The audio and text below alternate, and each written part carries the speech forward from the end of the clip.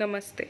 My name is Nisha Govindarajan and I'm here to talk about what Swami Vivekananda meant to me. For a long period of time, our nation has witnessed the strength of its spirituality ebb and fade. And hence, we saw the rise of many Mahatmas who struggled and still are struggling to make our country understand the strength of its spirituality. Swami Vivekananda was one of them. But he took it one step ahead.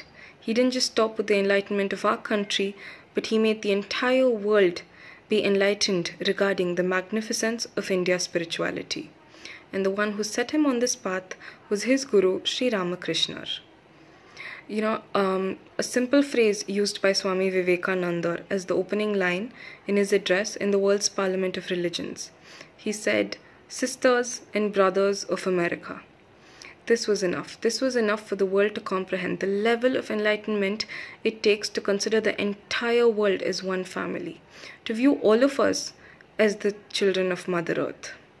His approach to spirituality was revolutionary.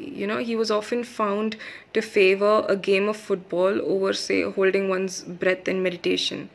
And his reason was simple. He says, only in a healthy body can a healthy mind reside. And only in a healthy mind can healthy thoughts arise. And only healthy thoughts will pursue the raw truth. This is the true guide to real enlightenment that is unmasked by distractions. This is the path that he guided us towards, something so simple and straightforward, yet many of us could not see this due to the cumbersome load we bear. Something which is called a conditioned mind. As explained by Sri Jiddu Krishnamurti, a conditioned mind cannot see what is in front of it, but it will constantly hide behind a defined world. It will always be scared to explore and venture into the unknown and face change boldly. This is what hampers us. Swami Vivekananda told us, "Give me 100 selfless youths and I will give you a changed India." It was after this that Western civilizations began to see us as beings of enlightenment and spirituality that was beyond their comprehension.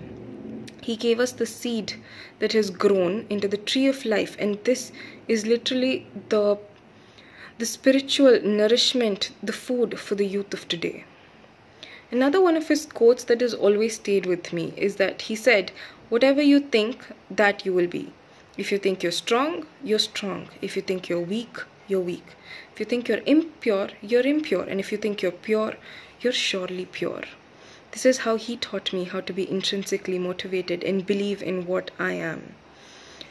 But our job does not end with simply reading Swamiji's teachings or being astounded by his wisdom and his strength and the changes he brought about. But it continues to inculcate his teachings into every aspect of our lives. Only then can we expect to obtain wholesome growth in such a manner that not only our country, but the entire world can grow and rise to new levels of peace, love, and harmony. This is what Swamiji taught me, and this is what he means to me. Thank you.